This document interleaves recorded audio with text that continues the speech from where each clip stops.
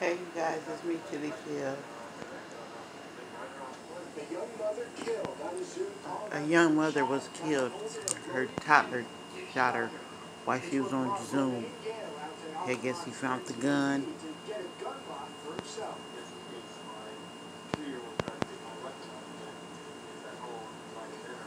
Police say the gun that was used to shoot and kill 21-year-old Shemaya Lynn was owned by her boyfriend.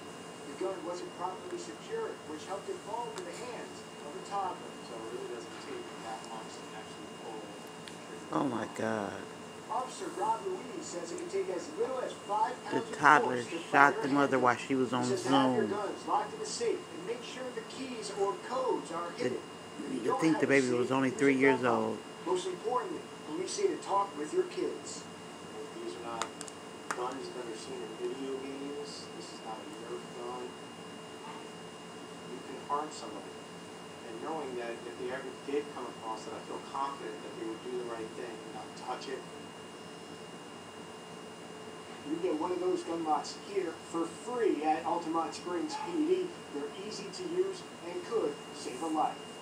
How was it low enough in the reach for the baby?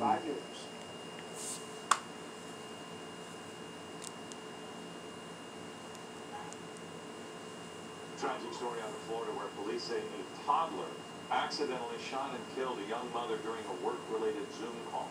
Officers were called to an apartment complex in Almonte Springs. Oh my They say God. someone on the call heard a loud noise and saw 21-year-old Shemaya Lynn fall backwards. Paramedics tried to save Lynn, but she died of a gunshot wound to the head. According to investigators, one of Lynn's 2 young children shot her with an unsecured, loaded gun. To anyone and everyone tuning into this story, if you own a firearm, This is so sad. keep it locked. You guys like, comment, subscribe. I'm gonna go to bed now. Thanks for watching. The father owns the gun. It is unclear if